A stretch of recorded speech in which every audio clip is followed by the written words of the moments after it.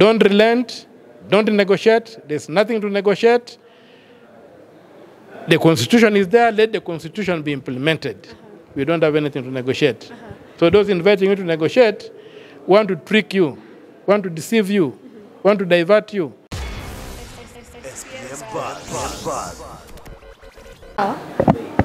Okay. What's up, guys? Welcome to SPM Buzz. We have Sauti TV. We're right here at the Kenyatta International Conference Center. We have Busia Senator Okiya Omtata. Sir, yes. How are you? I'm very fine. And I'm excited to be living in these times.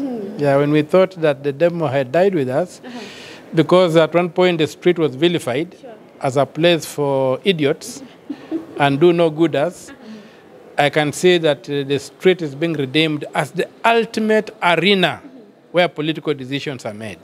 And if you look at the history of this country, right from the likes of Makatalili Wamenza, Haritoku, you come down to the Mau Mau and whatever, decisions were made outside parliaments that moved this country forward. You come to Section 2A, you come to the PPJ where there was inter-parliamentary party, whatever. So we have always moved this country from outside the parliament, and I'm very happy for what I'm seeing. Even the new constitution, people died, people went to the streets, people demanded issues to be done. And I'm very happy that the Gen Z are not missing out, and it's always the youth who fight. And I'm happy to be living in these times because I feel like I'm living in the days that the prophet Joel foresaw when he prophesied that the Spirit of the Lord will come upon the land, and the old men shall dream dreams. Not like in Baba, let Baba dream dreams, and the young people, sons and daughters, shall see visions. And I can see Gen Z seeing a vision of a Kenya that is a developed country. And that's the vision that should not be lost. It may be too bright for some to see, but that's what we are seeing. And ultimately, the Constitution must be implemented. And so I'm very happy with what I'm seeing. I only would like to see slightly more documentation of the demos so that the criminal elements within the police force can be identified and dealt with. So let not everybody go onto the placard carrying and the demonstration. Let us have people with your smart cameras shadowing the demonstrators and filming everything around you so that any rogue officer will be dealt with. It's very, very sad that this country has got a very militarized police. Even our police uniform has been changed to a military fatigues. That's not how our police force should be dressed. Look around the world. Police forces don't dress in military fatigue because it makes them militaristic. Police forces are supposed to be armed with shields and batons, not with guns and cannons and what have you. It makes them behave like a military. So we must look at the way of demilitarizing the police, and we condemn all those who have gone above board and injured people, and we demand, personally I demand that the Inspector General gives us the name of the officers who fired shots and injured people, or even the worst case scenario whereby the 2 people were killed. Yeah. So those ones have to be done. But Gen Z, congratulations for stepping up to the plate. The ball is in your court. You are the young men who should be seeing visions and the young girls who should be seeing visions. The likes of Baba, the old men, should be dreaming dreams. And we are very happy that you are doing it the way you are doing it, and we wish you the best. Don't relent.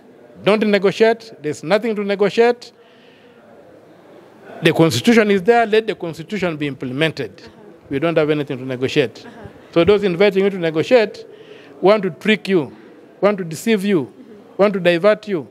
Don't allow negotiations. There's nothing to negotiate. They just have to follow the Constitution and protect the rights of Kenyans. The people are sovereign.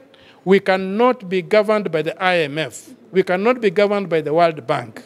That's bottom line. You have to be governed by President Ruto as an independent Kenyan with a free will, with a mind that says that the country comes first. We can't be governed by market forces. Political action must lead the way. And we know people are poor. And so we must invest in service delivery. We must invest in the development of the country. And we must have less government. The idea of having CISs, people living very large, expensive lifestyles, we can't afford it.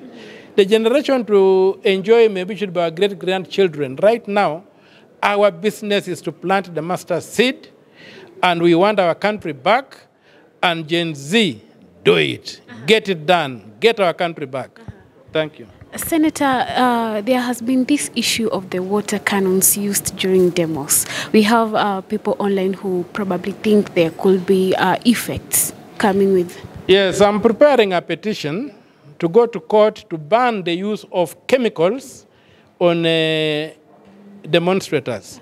We don't need to have a biological warfare. Why are you having a chemical warfare? We don't know what the agents are. I don't know whether the police who are mixing these chemicals know what they're doing. We don't want a pandemic of cancer down the line because people have been affected by funny chemicals. So I'm working on a petition to get the police banned from using those water cannons on people. I also want to see that the police get demilitarized. They become civilian, they become civil, so that they can be a service. They are not a force. They are a police service. They are not a police force. And so this excessive force is not acceptable. And I'm very, very worried about those chemicals. And you see the pressure with which they hit you means they force themselves into your body. They penetrate the skin. You may not see the injury now, but maybe 10 years down the line, 5 years down the line, you may begin getting kidney failure, all these kind of things. So we cannot allow that kind of violence to be used on peaceful demonstrators. We want to see the police armed in civilian attire, even if it's a uniform, a civilian uniform, carrying shields, carrying batons with which they can control crowds. But ultimately, where there's a peaceful demo, we want to see a police band leading the demonstrators. That's what we want to see, a police band leading the demonstrators and showing them the way. Just the way they lead these people who parade themselves during anniversaries of whatever. And then, and this is public participation. It's required in the Constitution. People are petitioning the authorities to do ABCD. And so for me, I'm very grateful. I'm very happy. I'm excited to be living in these times. And I think the Spirit of the Lord is upon this country. And our young men are seeing visions as the old people dream dreams. I'm very happy. That's what the Prophet Joel wrote. Yeah. There are various abductions that have taken place during the weekend. We've seen the doctor, we've seen the blogger, Billy. What is your comment on that? The abductions, first of all, are illegal. We don't have room for abductions. We have room for arrests. And an arrest has got its own procedures, and arrested people have got their rights. They are violating these rights. But I think we're getting to a point whereby we need to rein in the criminal state. Kenya cannot become a criminal enterprise, and we are not going to allow it. There's the rule of law, and nothing else but the rule of law. Jambo ni moja, sio matatu. Jambo ni moja na jambo ni sheria. The rule of law. Let us implement the Constitution. Let us live by the law.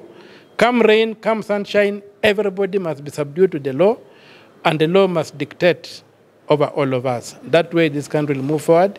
Those who are abducting, who are doing whatever, these are scarecrow mechanisms.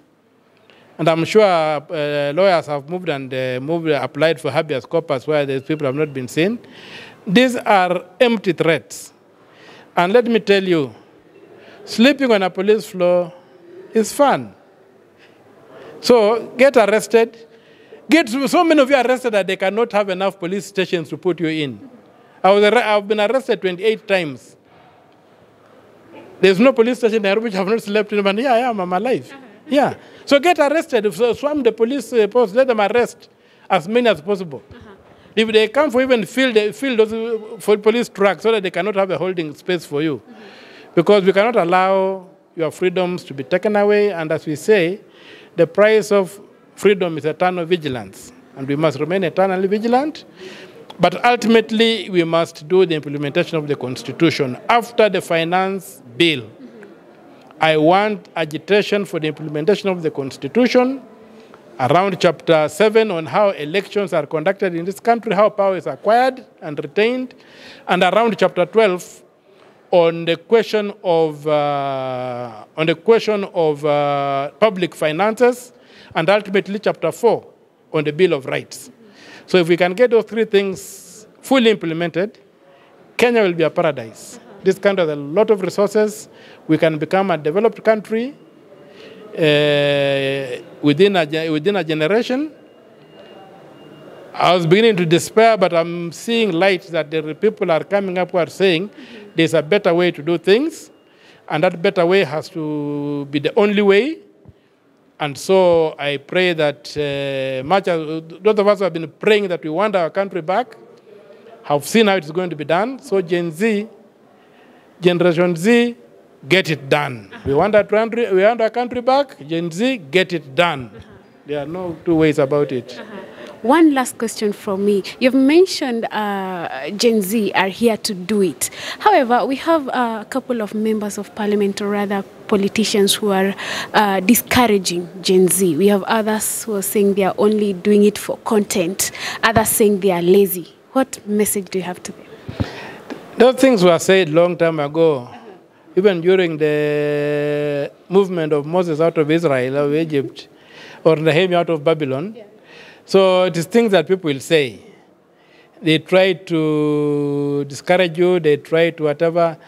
And I think there's a famous quotation by Mahatma Gandhi, that initially they dismiss you, then they will vilify you, then eventually they will respect you. So you are not at phase one. I think too, because we have a couple of them who are changing tune. Yeah? I think we're in phase two because we have a couple of MPs who said that before, that Gen Zs are lazy, but looks like they are changing tune right now. They love to, because I know that their conscience will not sit pretty. Yeah. But the important thing is that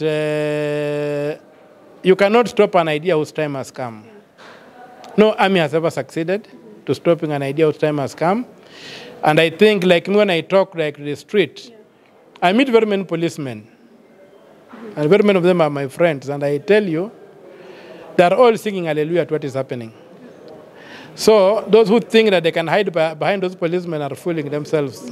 They are hiding behind a false wall. The policemen are with the Gen Z. A few rogue ones who are coming out are going to be isolated. Some policemen are even saying they are calling their fellow. There's also a movement within the police where they're calling each other and saying, if you are sent to the front line, don't bring shame on the force. And so we are also told, we have got these few rogue elements in civilian clothes who are doing some of this damage that need to be arrested. But I will tell you, they will ignore you. Then they will vilify you. Then they will respect you, as Gandhi said. Keep the fire going, keep the focus. You are chasing an elephant, forget about the squirrels on the side. Go for the elephant. Yeah. Right. Thank you so much, Senator. Okay. SPM Buzz.